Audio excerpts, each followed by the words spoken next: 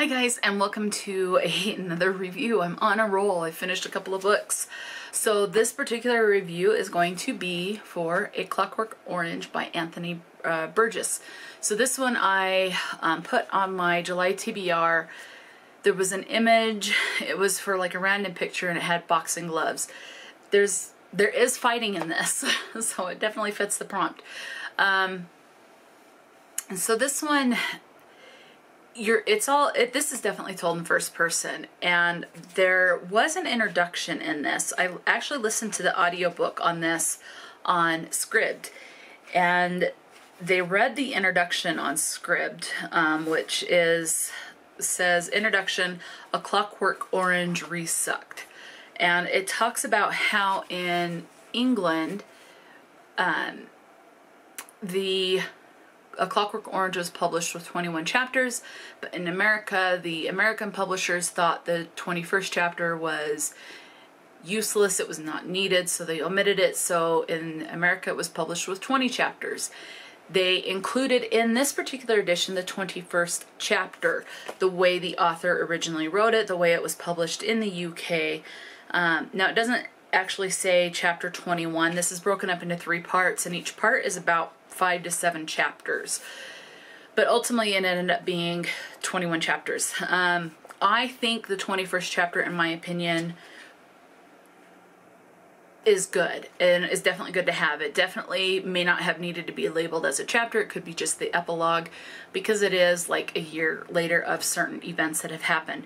I do believe this takes place in a certain area of England where they speak Cockney. I believe that was mentioned in the introduction. I don't remember exactly, but that sounds extremely familiar to me.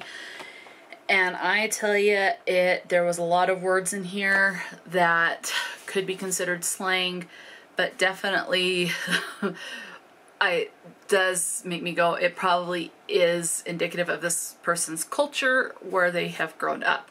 I'm going to give this a 4 stars. I thoroughly enjoyed this one, and I look forward to reading more of Anthony's work. So this one, you're following the narrator. His name is Alex.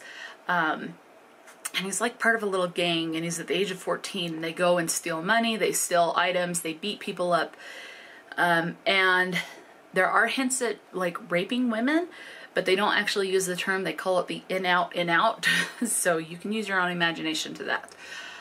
But at one point, you know, just like with any gangs, people shift alliances, and who was the leader is now like the enemy of the group, and that's pretty much what happens in this. And so you're following Alex, who was the leader of the group, and basically his gang turns on him, and he ends up going to jail and gets in trouble in jail.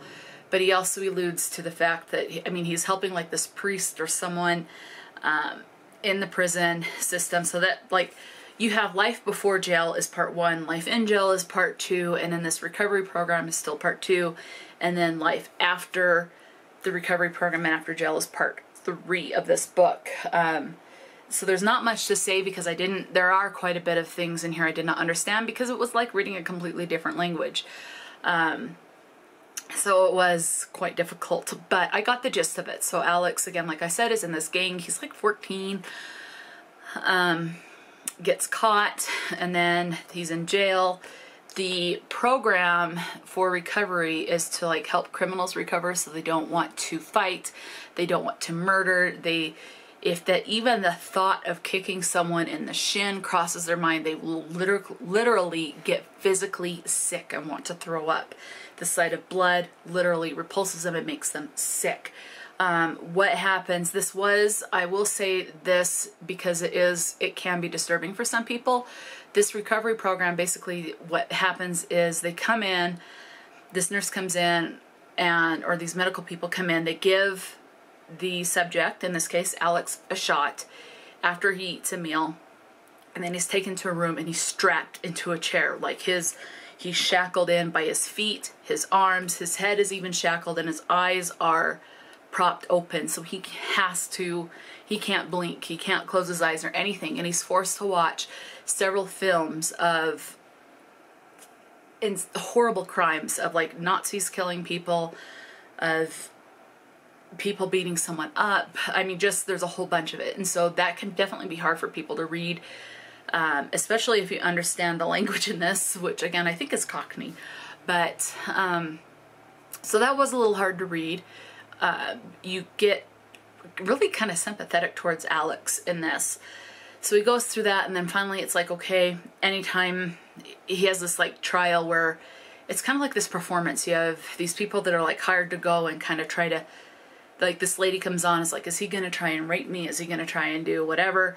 And before the woman, there's this guy that comes on that basically kind of punches him. It's like, punch me back. But Alex literally can't. Just the thought of defending himself makes him physically sick.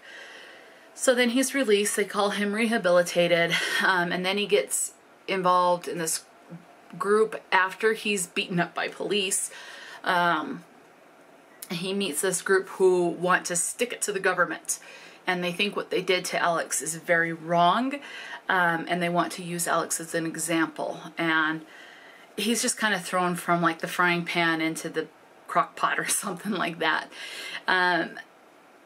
But ultimately, you know, he does have a hard time. I mean, it's even to the point, like the films in this book, Alex loves to listen to classical music. He loves Mozart, he loves Beethoven. There's a lot of references to one of Beethoven's symphonies. But in the rehabilitation part, when he goes from prison to the rehabilitation unit, where they make him watch these films are set with like Beethoven and Mozart in the background. And so even when Alex tries to listen to the music that he loved before, it makes him sick. So it's he becomes what is known as a Clockwork Orange, which is basically you have no choice. Your agency is basically stripped away in certain situations. Your right to defend yourself or anything, because it's going to make you sick. You have no choice but to act a certain way, and that's what's referred to as like Clockwork Orange. It gives a better definition in the book, but I really enjoyed it. I look forward to rereading and seeing what else I can pick up on that I missed. And I look forward to reading more of Anthony Burgess's work. But 4 stars, I do enjoy. Just be aware of the forced nature of watching this stuff. And they kind of give him the choice, hey, is this what you really want? But he doesn't really know what he's getting into. And keep in mind too, at the start of this book he's 14, and at the end he's like 18. So this takes the course over a couple of years, all in first person. So you're getting this all firsthand. And there are points where some of the stuff he was saying, I was kind of confused, but I think that's just going to be a product of when it was written and the type of language it's written in. So, and I think this is definitely something that when you reread it more, the more you'll gain from the book. So anyway, so that's all I can really say about this. I just finished this morning, and I'm still kind of several hours later thinking about this, and just I can see why this is such a revered book, because there is the concern of the government overstepping its bounds and making it so if you do anything contrary to what the government wants, you'll be physically sick, and how that is definitely overstepping their bounds. And so there is that fight there as well. So that's really all I can say for this without spoiling anything. I thoroughly enjoyed this. I do recommend, especially if you like classics and can handle someone talking about their experience with watching very graphic films.